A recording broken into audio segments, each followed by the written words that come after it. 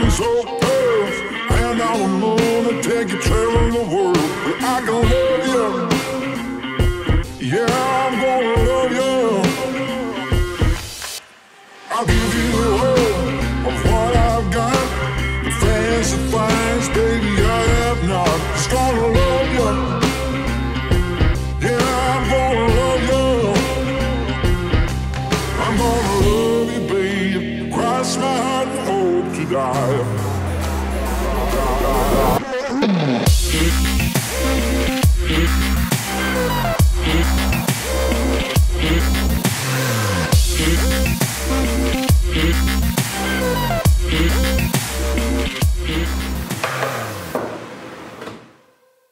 Hello beautiful people! Kumusta? Welcome back to my kitchen. My name is Ems and I am going to share with you guys my home cooking simple recipes.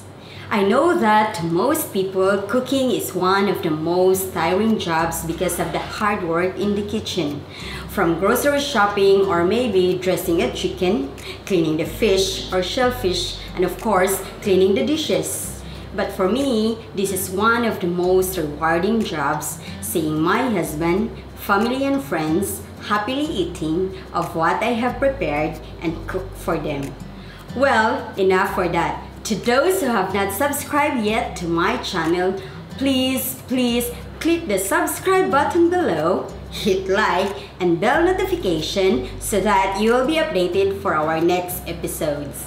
And today, we are going to make chicken and pork stock. Stock is actually a base for your soups, stews, and sauces. We will be combining chicken bones, pork bones, and aromatics to create a flavorful stock. Start sharpening your knife by adding water onto the surface of the wet stone to create a good slurry and keep the stone lubricated. Hold the knife at an angle of 15 to 20 degrees. Start from the heel of the knife and then slide down towards the tip of the knife with gentle pressure. Do the same on the other side of the blade until the edge is to your desired sharpness. Repeat the same process with a finer grit stone using less pressure on the blade until the edge is smooth of burns. Wet the kitchen towel and place under the cutting board to avoid from moving and also for safety reasons. Not so thick towel, you can use any small cloth and always put your cutting board on a flat surface. I have a whole chicken and I am going to show you how to cut this into pieces and take out the carcass or the chicken bones that we are going to use for stock. When I was young, I used to watch my mom cutting a whole chicken and she always starts by removing the chicken feet. Cut off the fats and then the head. Do not throw these parts because we are going to include the chicken feet and the head into our stock. Of course, we need to clean the feet by cutting off the nails. We are not going to throw this straight into the stock pot without cleaning. My mom used to say, those feet are so dirty. And we need to remove the beak. Remove also the butt and do not include this into the stock. Once you have cut off the feet and the head, you need to relax the chicken. Then, start to remove the leg by making a slit into the skin with your knife and find the joint, then cut right through it. Repeat the same process on the other side of the leg part. I am not going to cut this into two sections, which is the thigh part and the drumstick, because the leg part is not that big. The same goes with the wings. You need to find the joint and then cut. For the breast part, you need to be patient in cutting the meat. Find the middle or the center bone and gently cut little by little right down to the rib cage by pulling out the meat. I know that cutting a whole chicken can be a hassle and probably a waste of time for some people. Well, it is cheaper to buy a whole chicken. You can use the chicken carcass for your stock making, and you can also use the other parts of the chicken for other dishes. Of course, it is all up to your preference.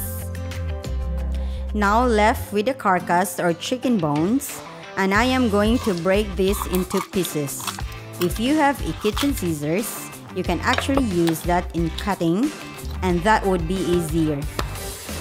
Anyway, I am using a knife here and exerted more effort in breaking these bones. Store this inside the freezer.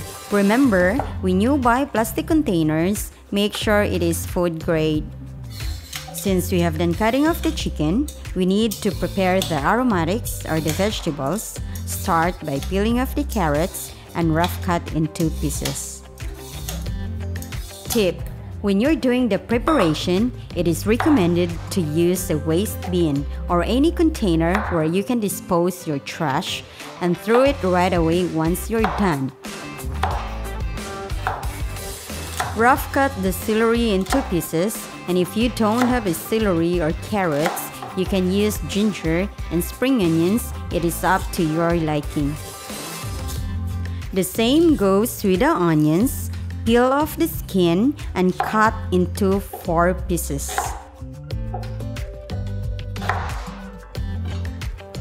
Then, the garlic, peel off the skin. You can crush this or use as a whole.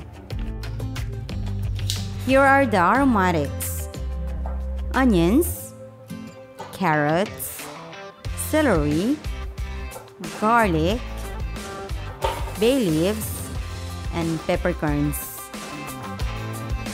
For our stock today, I am using chicken and pork bones. I also added the chicken wings to give more flavor.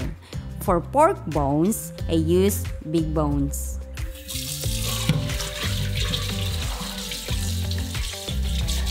Prepare and wash your stock pot.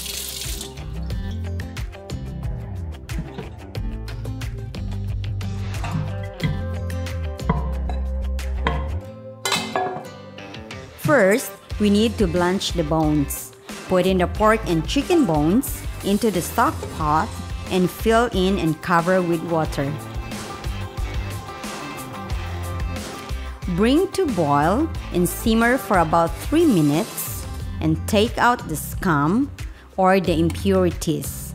The reason why we are blanching the bones first, because we need to have a clear stock. Impurities can make our stock cloudy, which we don't want that.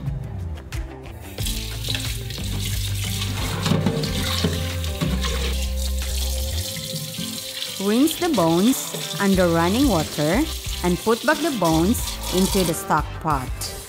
Add in all the aromatics, add water, just nice to cover all your ingredients inside the stock pot.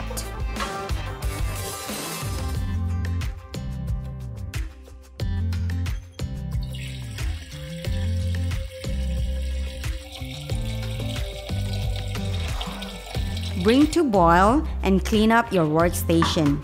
You can add some fresh herbs like parsley or thyme.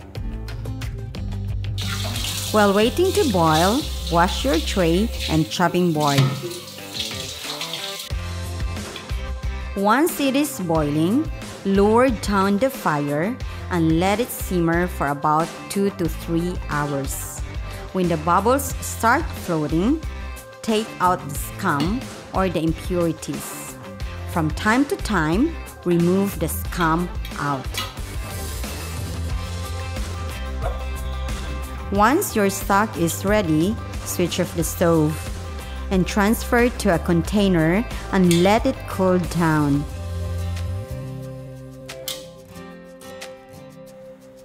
How do we know when the stock is ready? Oh, you will know.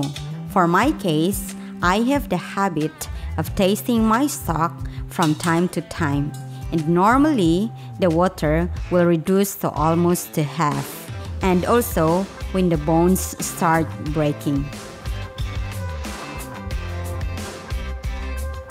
Strain your stock, then pack and store inside your freezer. You can store this for months and take out whenever you need it. Again, if you are using plastic containers, use the food grade type.